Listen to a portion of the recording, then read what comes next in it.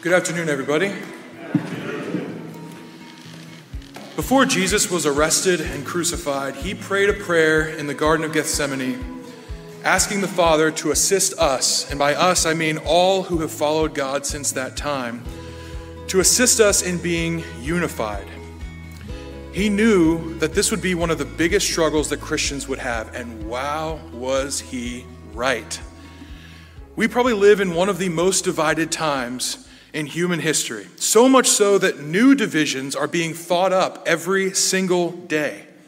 People create demographics for themselves so that I'm not just Micah, I am a straight, cisgender, white, young adult, Christian American male. Oh, so you're a straight, cisgender, white, young adult, Christian American female? That's a difference. And that difference is a division.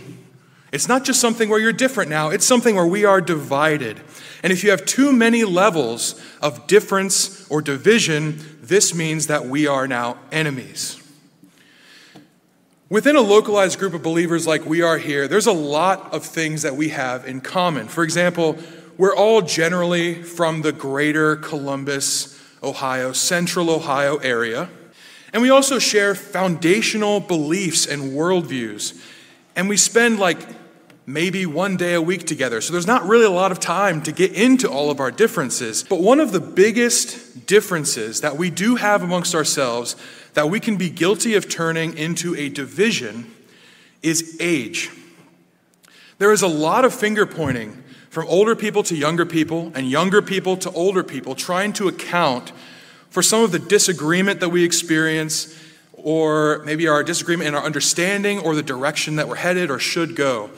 Now, fortunately, in Columbus, I believe that we do a really good job of not making this a huge deal.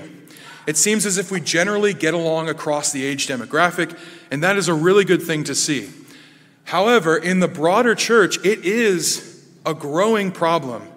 And so I have two goals for this message. Hopefully, if you experience this, where others are struggling with this, where there's differences between age demographics that turn into divisions, you can use this message to minister to them a little bit. And also, as with any good thing in a community, it has to be maintained constantly. So just because we have it doesn't mean we have it forever if we don't maintain it. Ben Franklin is really famous for having been asked at the founding of America, do we have a monarchy or a republic? And he replied, we have a republic if you can keep it. So what have we got today? Community or division? The answer, hopefully, is community if you can keep it. Now, today I'd like to look at one account that exemplifies what I think is the best attitudes from both an older and younger generation towards each other, hopefully to encourage us to refuse to turn this inevitable difference into something that actually creates disunity between us. If you would, turn with me to 2 Samuel 21. We're going to be in this section for the remainder of the message. 2 Samuel 21, this is well into the kingship of David. We're going to start reading in verse 15. There was war again between the Philistines and Israel, and David went down together with his servants, and they fought against the Philistines, and David grew weary. Now, some commentators have actually said that David in this time period could have been around 68 years old, which doesn't sound that old, but when you realize that he was only 70 when he died, and he lived a really rough life of warfare and being chased into the wilderness, 68 probably felt very, very old to David. He had a brutal life. In verse 16, it says, and Ishbi-benob, this is potentially a brother of Goliath, means one who dwells at Nob. Ishbi-benob, one of the descendants of the giants, whose spear weighed 300 shekels of bronze, and who was armed with a new sword, thought to kill David. Now, some information on this giant here. He is roughly half the size of Goliath. So Goliath's spear was 600 shekels, and this giant's spear is 300 shekels. So he's slightly weaker. He might not be half size, but he's at least carrying half the spear. Some people think that Goliath's spear in total, with the head and the shaft and the counterweight at the bottom, would have weighed roughly 33 pounds, which is a ridiculous amount to be throwing at people. And so Ishbi-benob's spear was half that weight.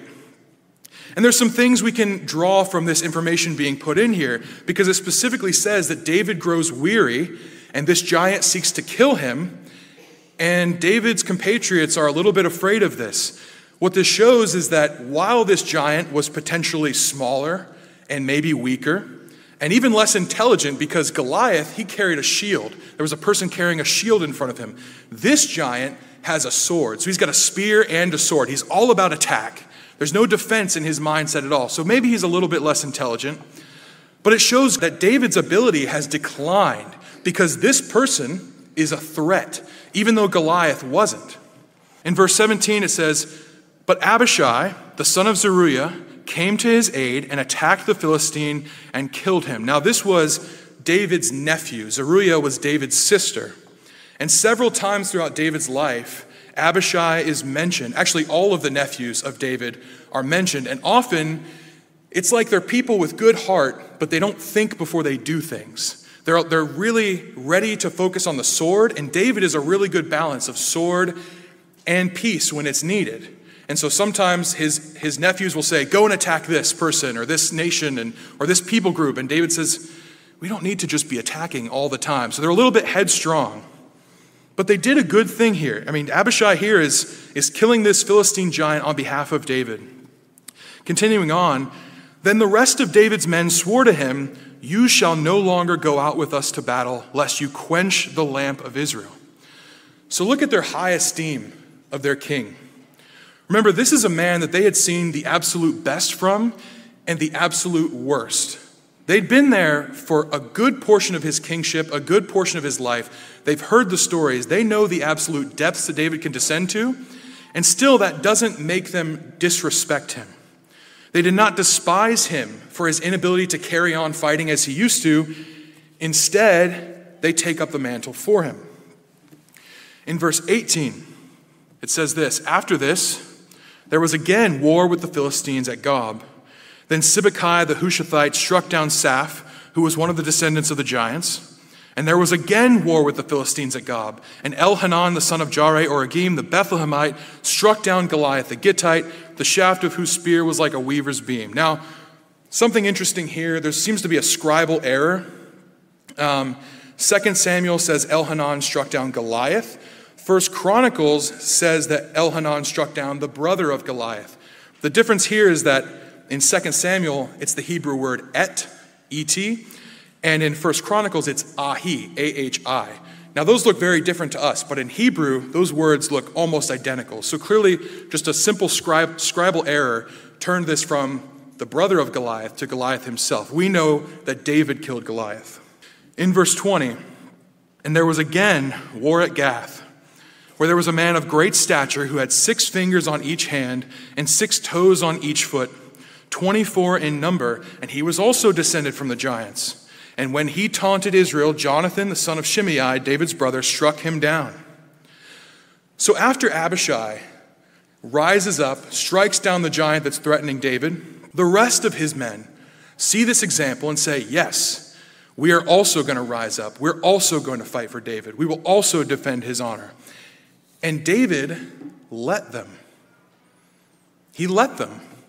That'd be a hard thing. I know whenever you try and take the keys away from someone who shouldn't be driving anymore, that's a hard thing.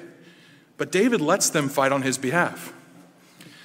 Verse 22 says, "These 4 were descended from the giants in Gath, and they fell by the hand of David and by the hand of his servants." This to me is a really interesting line because David didn't actually kill any of these giants personally. His younger supporters did on his behalf, but he's given credit because he killed the first one in his youth, because they are serving him, and because the kingdom and the army is as much David's as it is theirs. Now, there's a lot of stories throughout the Bible that we can use that exemplify this older generation, younger generation mentality. Joshua is the successor to Moses. The younger Israelites go into the promised land, but they need the guidance of the older generation through Joshua and Caleb. And Elisha succeeds Elijah. All of these are fantastic examples of the union that should be between age demographics. So younger generations, we do not need to engage in some sort of power grab. That cannot be our motivation for what we do. Even if we see things from past generations that bother us or frustrate us, as I'm sure David's men did for him, they never saw David's declining health as a reason to seize control themselves. That wasn't their motivation. It's not what they did. Now, incidentally, as his ability declined, the need for their ability did increase, and their glory increased. There's a whole chapter all about the mighty men of David and all the amazing things they did. But they did this on behalf of David. And older generations, it's all right to have a few words of rebuke for us from time to time. We have some inexperience. We're going to be headstrong sometimes. But learn who we are and teach us as brothers and sisters. Show us that you want our success, because our success is the continuation of your success. Now, we absolutely have differences of experience or views or opinions or abilities. This is inevitable, but we can't turn these differences into divisions. Instead, let's see where we're different, examine how we might have strengths in our differences to use on behalf of one another to benefit one another. So the younger people, use your strength and your energy and your heart to exercise care for the older generation, recognizing that we need them. And older, use your experience and your wisdom and your established space in this community to establish others who need to carry on the mission of the church. If we can do these things, then when younger or older people who are discontented with the current state of things because of the opposite generation, they can come to you and you can give them some advice. They might ask you, what do we have in the church? Division or community? And you can tell them and show them by your example, we have exactly what Jesus prayed for.